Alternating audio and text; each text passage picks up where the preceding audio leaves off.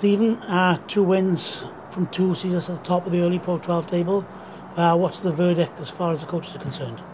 Obviously pretty happy and around winning our first 2 games. It's always great to win games, but ultimately there's still a lot of work for us to be done. It's only 2 games into a 22 game season in the league, but it's something that we're pretty pleased with, especially a young group going up to the Dragons. It's a difficult place. We're up there many times and not got what we needed up there, but I thought the boys resilient at the end to come away with the 4 points, and probably a little bit of disappointment that we did make it so close towards the latter stage of the game. But like I say, there's a load of learning experience around it, and we worked pretty hard at the start of this week in preparation for Edinburgh.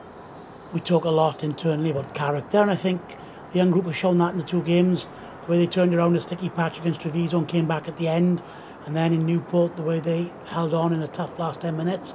I think that's probably the most pleasing thing from the 2 games. Yeah, it is pleasing, and do you know what I mean? We're looking at it, and like we say, we got 4 points from up there, but we still got lots to work on. But like you say, there's a lot of character, and I thought probably the last sort of minute of the game, where you look at, like, you've got Duncan one end of the spectrum, you've got Runye, who's new, making heavy collisions in around Andy Powell. You've got Biggs and then Bish, and you've got people coming off the line making positive tackles towards the end to make sure we see that game out. It's a good learning environment. It's always good to learn when you've come off the back of a victory.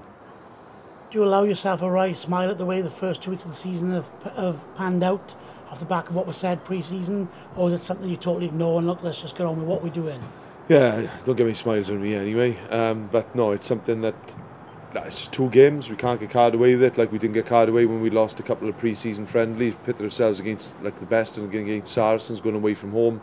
So we're certainly not getting carried away with it. There's a lot of hard work, and the exciting thing for us is the fact that there's so much ability in the group, but it's still, it's building blocks, so we've got to keep hitting, and it's never going to be perfect, because we always want to strive to be better, and I think this young group really want to do that. There will be pitfalls along the way, but it's pretty decent that we've had 2 good wins, and going into Sunday, I think the boys are in a good place, but their feet are on the ground, and we know it's going to be a tough test against Edinburgh, but ultimately we want to win another game.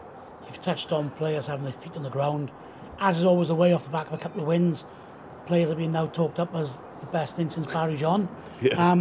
Is that a role of the coaching staff to actually make sure that the boys realise that they're not?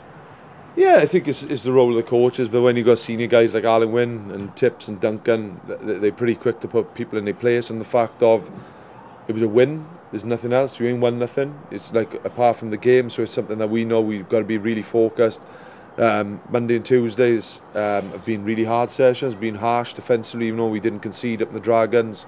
I don't think we were where we needed to be for large parts of the game, and we want to be prepared when we go away from home and things. We are a little bit more ruthless in what we do, and we did create a fair few opportunities up in the Dragons, and probably we could have made that game a little bit easier for ourselves, but it's something, like you say, we will definitely keep our feet firmly on the ground as part of being an Osprey. You don't get carried away with ourselves. We just want to get on to the next game and improve on our performances. And is it a case of week on week seeing something better than the week before, or is it anticipating that there will be peaks and troughs over the season? Yeah, I think there's always going to be peaks and troughs. There'll be certain games where you don't quite hit your straps, and there's certain weeks where you may play really well. I think when you go back to Glasgow, played them home last year, whereas probably for 65 minutes it was one of the best performances around. Young Sam Davis played the game. We had a lot of young kids play in.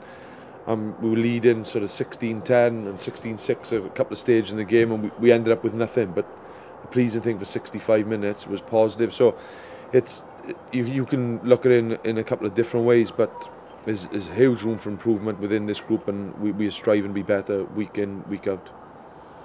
When we look at Edinburgh on Sunday, what do you expect from a team like them who have strengthened, have got a lot of foreign overseas players in the squad, and a coach that I know you've spoken to a lot at Pro 12 gatherings? I know that you respect. So what do you expect from that team? Yeah, he's a good experienced coach. He's been around the block. He's put together a real sort of aggressive team and around how they kick chase.